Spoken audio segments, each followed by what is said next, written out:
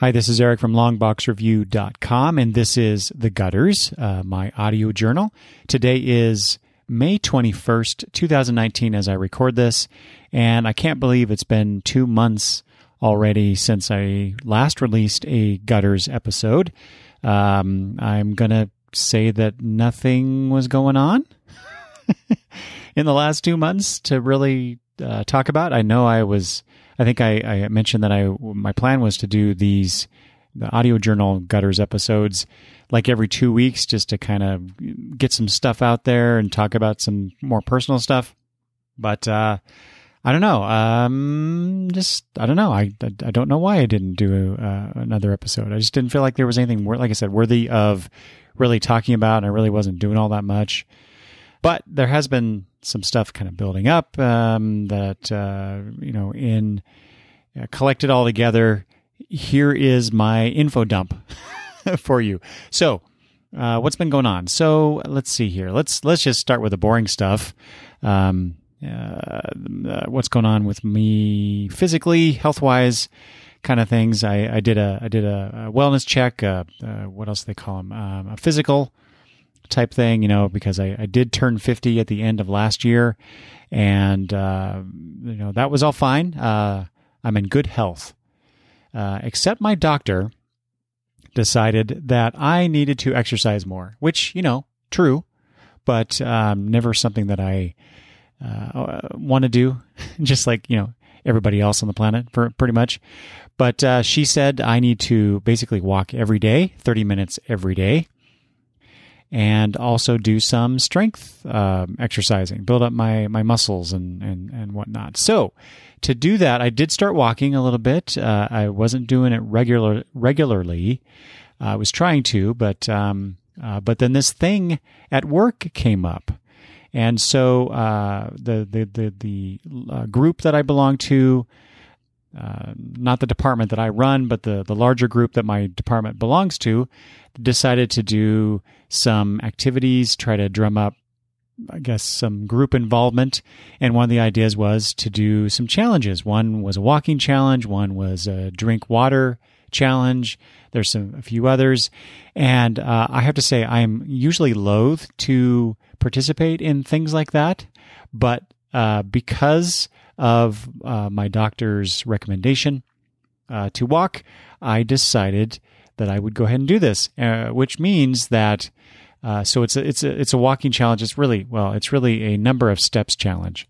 I'm just doing it through the normal means of walking, and so my goal is to do 10,000 steps a day, and I'm not getting enough steps in at work as I'm working and walking to meetings and stuff like that.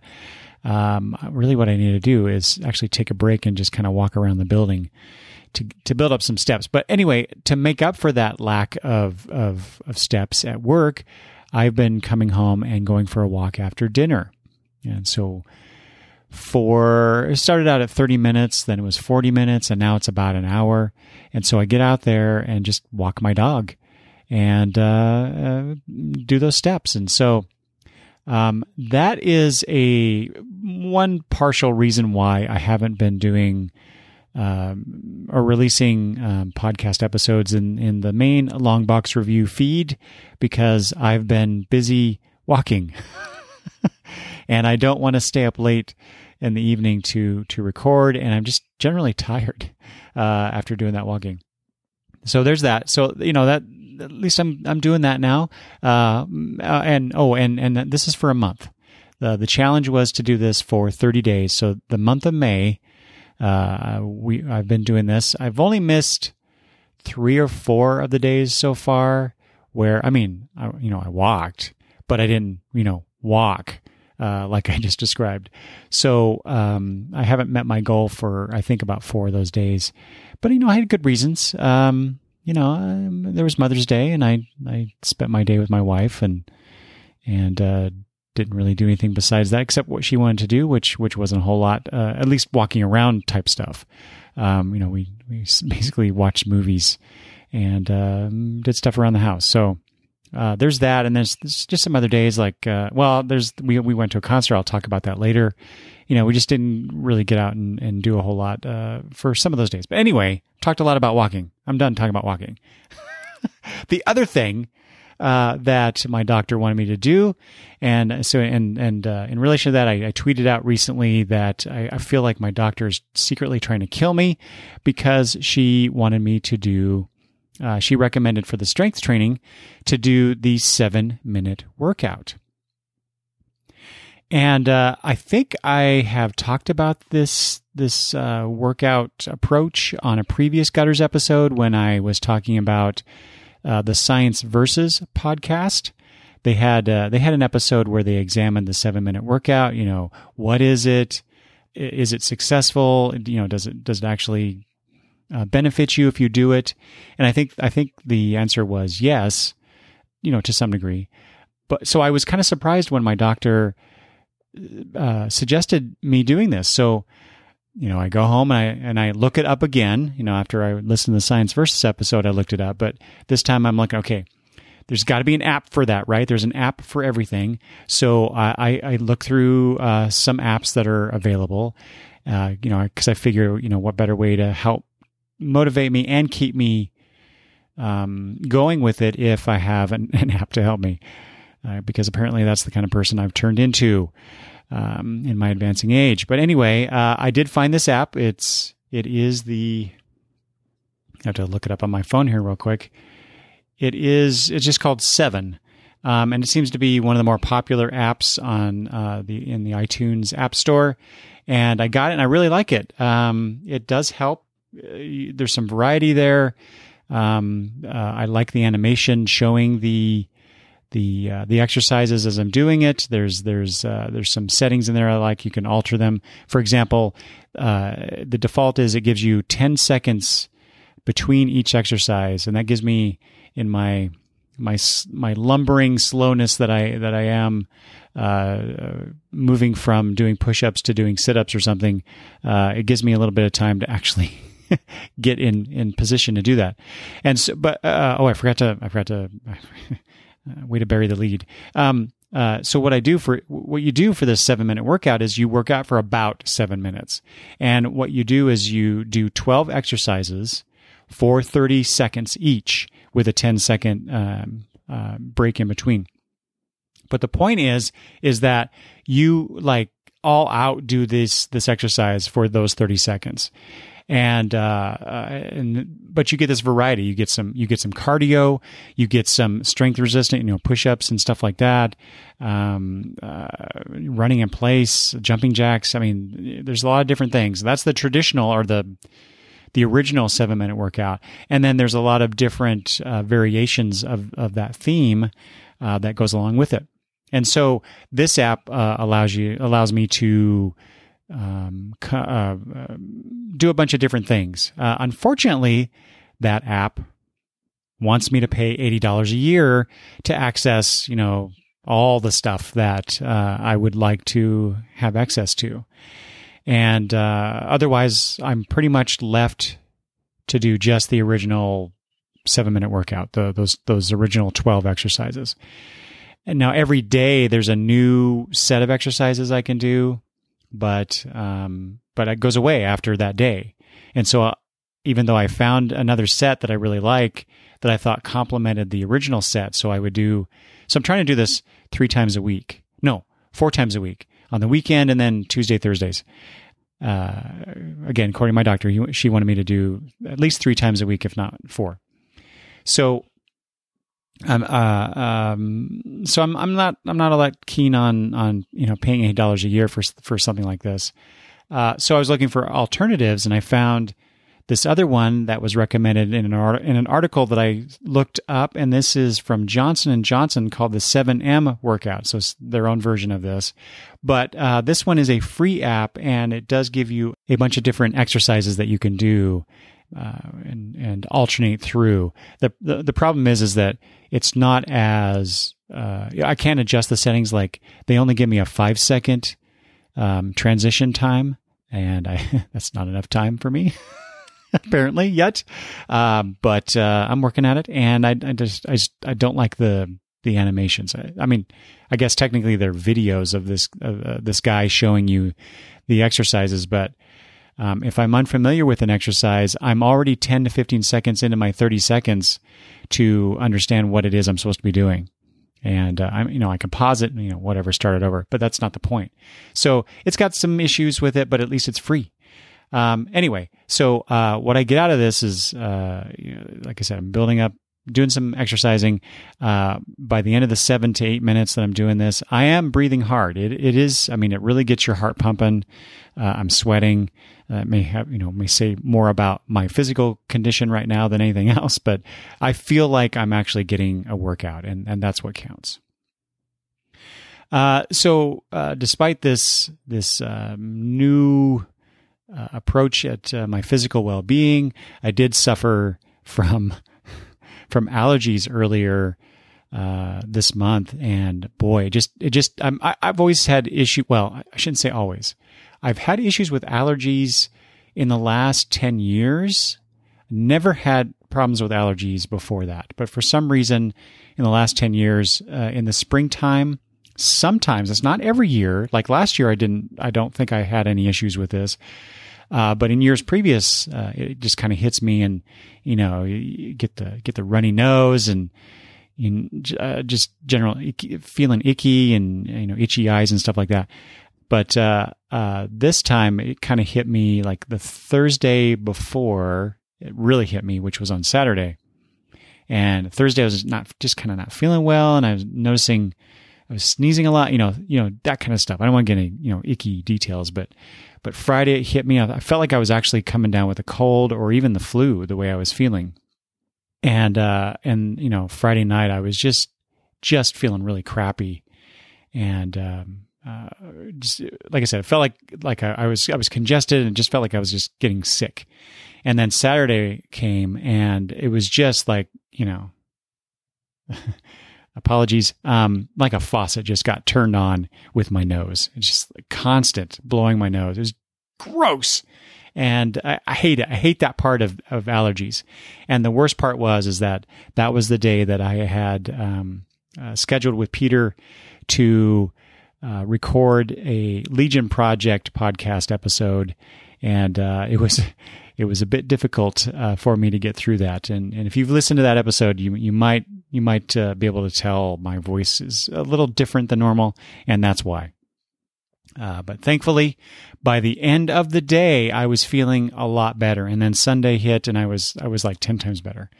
So thankfully, my allergies are really short. The impact of them is really short on me, which is unlike my daughter, who has suffered from allergies pretty much all of her teenage and adult life, and it's an ongoing problem that she has with that. So I always feel bad for her. And now I kind of understand what she goes through, only in a very, very limited way. So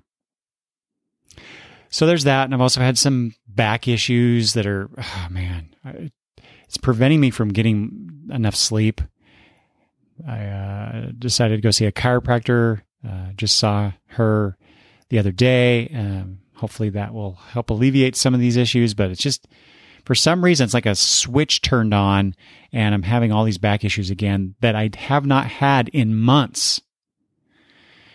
And I don't understand why that is. It might be in part to, no, I was having my back issues before I started doing all this exercising. And exercising is supposed to help you with that kind of stuff. So anyway, I'm not seeing that benefit yet, but hopefully that'll change. But okay, enough about my health. No one wants to hear about your health. It's like when someone asks you, how you doing? And then you give them 10 minutes of, well, I got this problem and that problem. My knee's bugging me, blah, blah, blah. Anyway, sorry about that.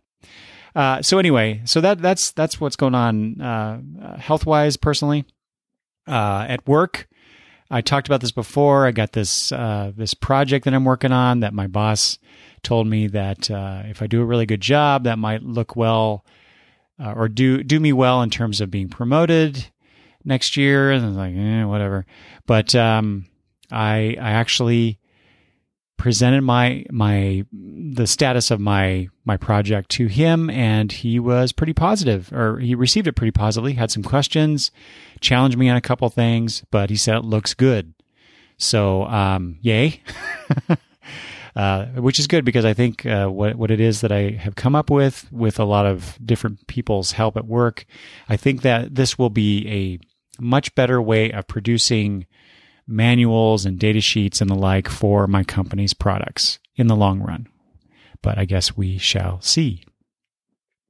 What else? I also put this out on Twitter and Instagram not too long ago, but my wife and I are planning a week-long trip to Scotland. Specifically, we're going to Edinburgh. We had some miles built up, some flight miles built up that were going to expire, and so we didn't want to lose out on those, and we decided, we wanted to go to Scotland anyway. Eventually, a few years back, we went for our anniversary, our 25th anniversary. We went to Dublin, Ireland, and we wanted to go to Scotland too. So it was like, well, let's just kind of emulate or replicate that trip, only in Scotland, in Edinburgh. So we're looking forward to that. Hopefully that all goes well and we have a great time. This is the thing I put out on social media, though. If anybody who hears this has any recommendations for comic book shops in Edinburgh, or, well, no, it would have to be Edinburgh. I don't want to have to get a taxi or rent a car to go anywhere else, but please let me know. I would love to visit some local shops and discover some, preferably some Scottish made comic books, as I did when I went to a shop in Dublin. So let me know. You can ping me on social media at Longbox Review, pretty much anywhere, or you can send email to me at longboxreview@gmail.com. I would love to hear your suggestions. Okay, some other things, entertainment-wise. So I don't know how much you follow gaming, MMOs, but there was a game that I absolutely loved to play. It was called City of Heroes. I've mentioned this on the podcast before, but it was the best game ever. It's literally the best game ever for me. I've never played a game that I loved more than this game. Anyway, it shut down a few years back. Stupid decision by the company that owns it. But news came out, this is about a month ago, I guess, that somehow some people got a hold of the code and was running a secret server that certain people in the know could play City of Heroes. And one of those members outed this secret server, and now it's very public knowledge. It's out there for people to play if you know where to find it. But it does make me wonder. There was a Kickstarter. It's the only gaming Kickstarter I've participated in or contributed to.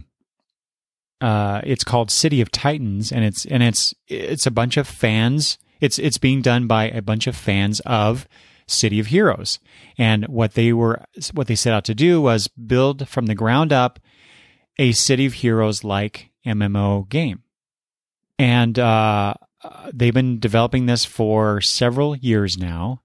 And so when this whole City of Heroes secret server information came out and all that stuff, I started wondering, well, what does that mean for this other game that's being developed that I, gave them $50 to develop, years ago. And I just got an email from the team announcing that they're close to bringing people in for some beta testing. So, not sure what's going to happen there, but at least with that game, if it actually does get released, that's a place for me to go and play a superhero that I create. So I'm still hoping that City of Titans can pull it off. But if City of Heroes, if that team can negotiate rights with the parent company that killed the game to allow it for people to keep playing, I will play that game too, or instead of, just depending on what's going on there. But I just find it's not really a competition, but it kind of is in a way. So I'm really curious how that's going to all fall out. I would hate to see City of Titans just be dumped after all this time because City of Heroes returns in some fashion. So, but I guess that's the name of the game. Pardon the pun. So there's that. Other entertainment things I wanted to talk about real quick. A few movies, some TV, some other stuff. But I've been in a James Bond movie watching kick lately. And last month, sometime in April, I watched the final, well, not the final, but because I've already seen Never Say Never Again, but all of the James Bond movies in the 70s, up to the 70s, right before Roger Moore takes over as James Bond. I watched all those Sean Connery Bond movies, and I have to say, how did that movie franchise survive, given those movies? Because some of them were just really kind of boring, or at least had long, boring parts to them. Connery's Bond, while he's fun to watch, there's, I don't know, he doesn't come across as really competent, or to be fair, he's extremely lucky in the situations he's in, because the guy should have died several times over. And I know that's part of the fun of the Bond films, don't get me wrong, but I'm amazed that they kept making those movies. And so now as I'm transitioning from Connery's Bond to Roger Moore, and I've never seen any of the Moore movies. I've never seen Moore. I've never seen Dalton's. I've seen a couple of what's his name? The 90s Bond guy. I'm totally blanking on his name. Shoot, he was in the Mamma Mia movies more recently. That's the only thing I can think of. He was also in a TV show that I loved. Oh my God, my memory sucks these days. It'll occur to me later. But anyway, so I'm not a big fan of Roger Moore, but I am going to continue on watching these just because I like the Bond concept, I guess, more so than I like the movies, apparently. So we'll see how it goes. Let's see what else. Of course, the big movie of the year is Avengers Endgame. We went and watched that the same weekend that it came out, and I thoroughly enjoyed that. I think I agree with some other people that I have seen on social media saying that they prefer Infinity War. That's a better movie overall than Endgame. But there were a lot of good things about Endgame. I won't get into details because not everybody gets to see the movie when everybody else does. But there's a few scenes in that movie. It's like, yes, it's not a surprise. It's expected that you're going to see some of these things, but man, when it happens, you still feel like cheering. It's like this great culmination over the last 10 years that they've been building up to this. I thoroughly enjoyed it. I definitely need to watch it again. I've only seen it once in the theater. I'm sure since we bought Infinity War. Did we buy Infinity War on Blu-ray? I think we did, but so my wife would probably want to get Endgame as well. I'm not so much on buying superhero movies on disc anymore. But anyway, we'll see. I need to watch it again. So whether I get a Blu-ray or I get when it comes out on to be streamed, I'll watch it again there and see if it still lives up to the hype that I have internalized from that one viewing. More recently, the HBO show Game of Thrones has, as of this recording, it ended. The series finale aired 2 days ago. And so last weekend, my wife, or no, not last weekend. It was, it was last weekend. But the Friday before now, we signed up for a free 7-day trial for HBO Now. And my wife and I have been watching the final season of Game of Thrones.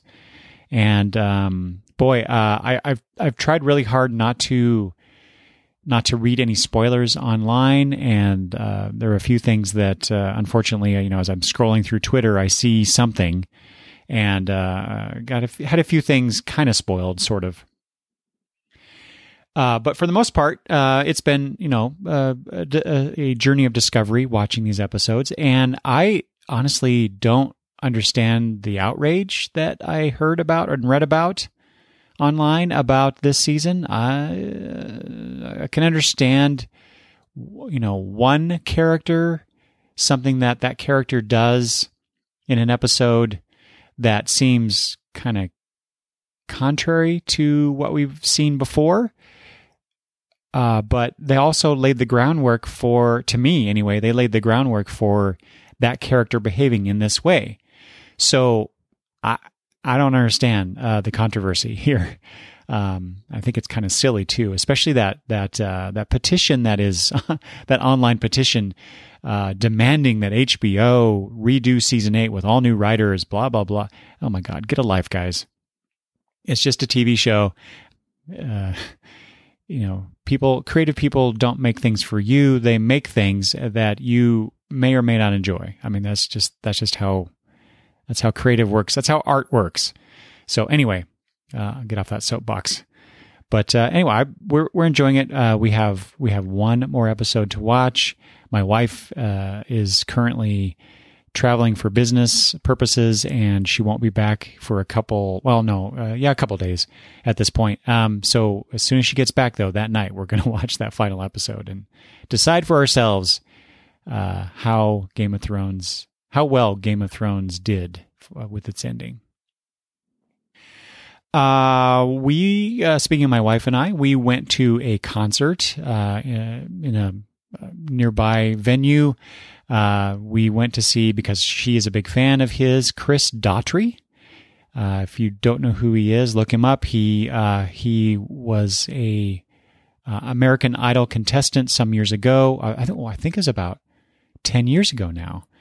Anyway, he didn't win, but he was pretty popular because he brought a rock and roll sensibility to the show at that time. I wasn't all that keen on going because Daughtry's fine. I hear his songs because my wife has him on her playlist, and so whenever we're traveling, I'll hear a Daughtry song here and there. No big deal. But we had a great time. We went with my brother-in-law and his wife, and we had dinner together. Went and saw the show. Had a great time. But the nice thing about this was, that was nice, but the unexpected nice thing out of this was the opening act for Daughtry was a man, I think his name was Dan Layus. Anyway, he was the lead singer of the band Augustana, I found out later.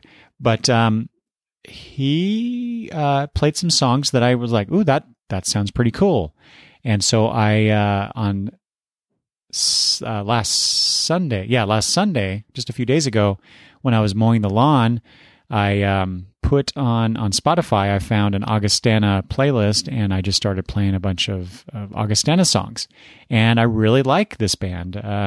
There's a few songs like "Steal Your Heart" was, I think, like the big song with me that I really, really enjoyed.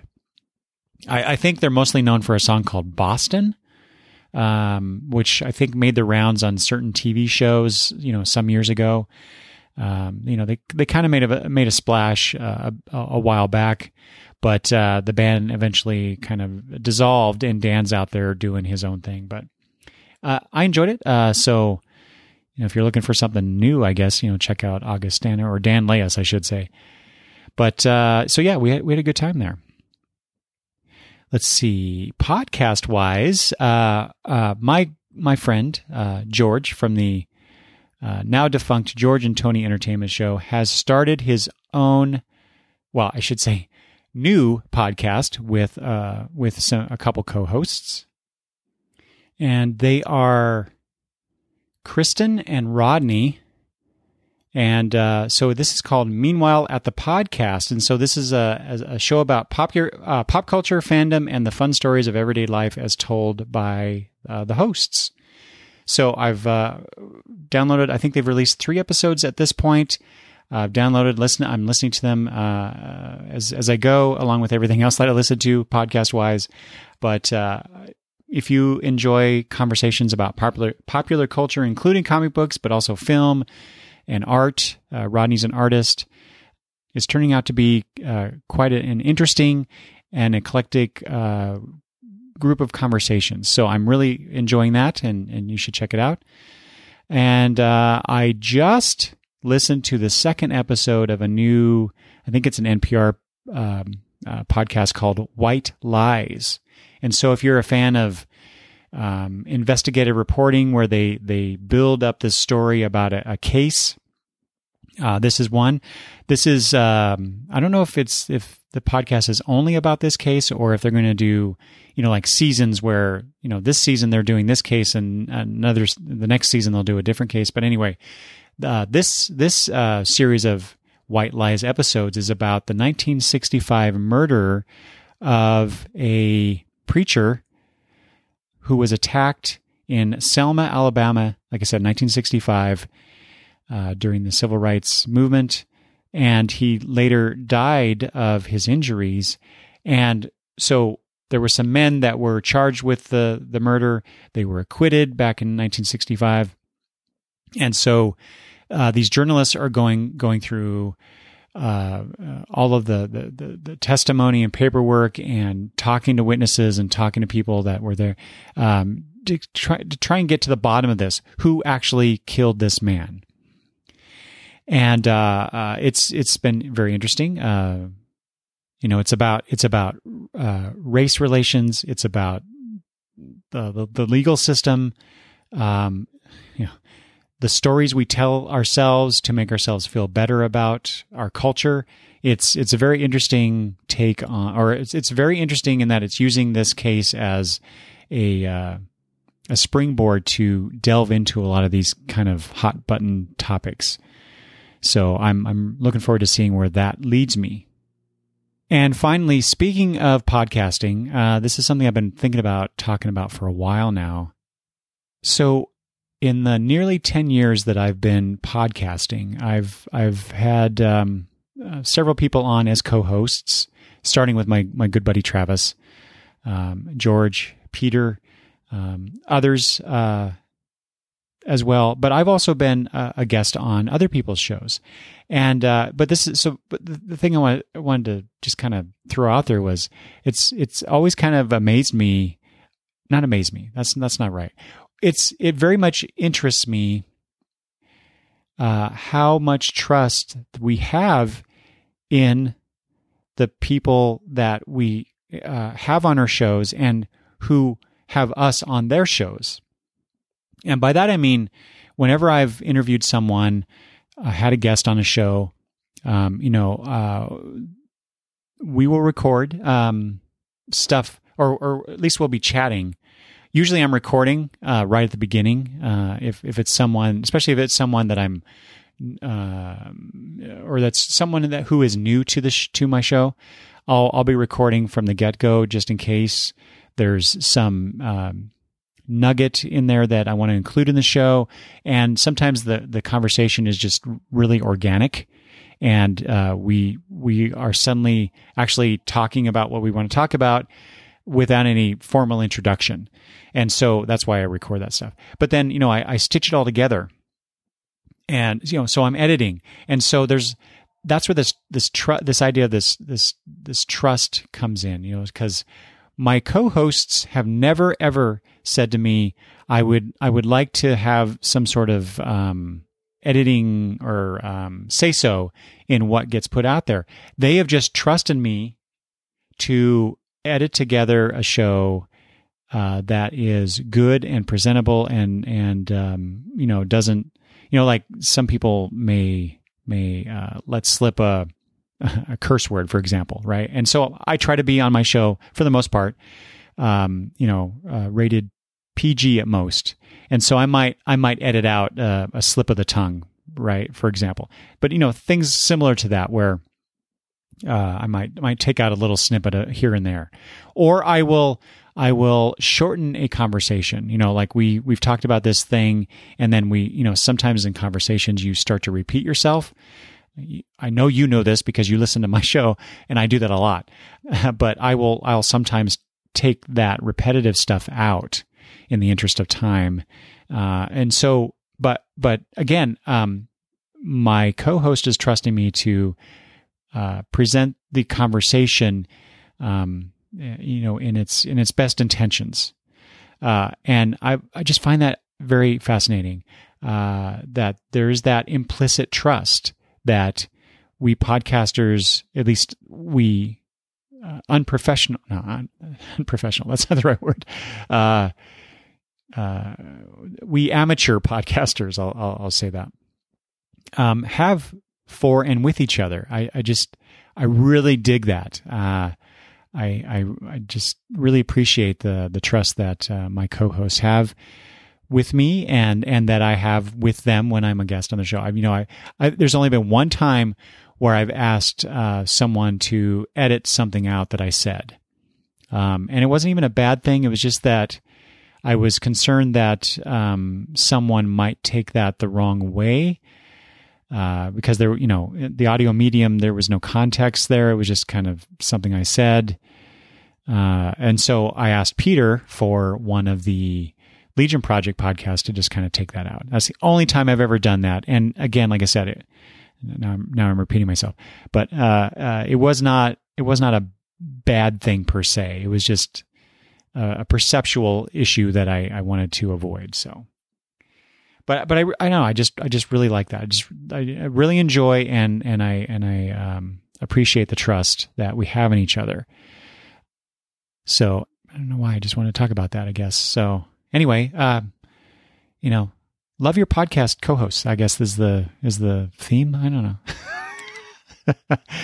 And then anyway, like I said before, because of various things, I haven't been podcasting as much. I just kind of took sometimes these little hiatuses just kind of sneak up on me. Usually it occurs around the end of the year during the holidays where I'm just really busy with Thanksgiving and Christmas and New Year's and all that stuff. But for some reason it just kind of hit me here in late April, early May to take a bit of a break. But sometimes I just need to recharge the battery, so to speak. But there's more stuff coming. I'm not stepping away. I'm not pod fading. But and this is evidence of that because this will be the first time I recorded a solo show in a little bit. But I'll get back to it. I may not do as many shows as I've been doing. I've been almost had a weekly release there for a while. I don't know that I'll continue to do that. I'm going to focus more on quality versus quantity. So we'll see how that goes. I may just get back into it and be so excited that I have to release a bunch of things weekly anyway. So who knows? I'm not a professional at this. I just do what I want to do. And which is apparently yakking at you for quite a while here about me. So anyway, that's all I have for this. The gutters catch up of my life and what's going on. So, let me know if you have any questions about this or if you have any other questions about anything at all. Love to chat with you, so to speak, through this audio medium that I have grown to love over the last nearly 10 years. So please do so. Please send me messages at longboxreview@gmail.com, or you can do so on social media at longboxreview. And with that, I will leave you. Thanks for listening. Bye-bye.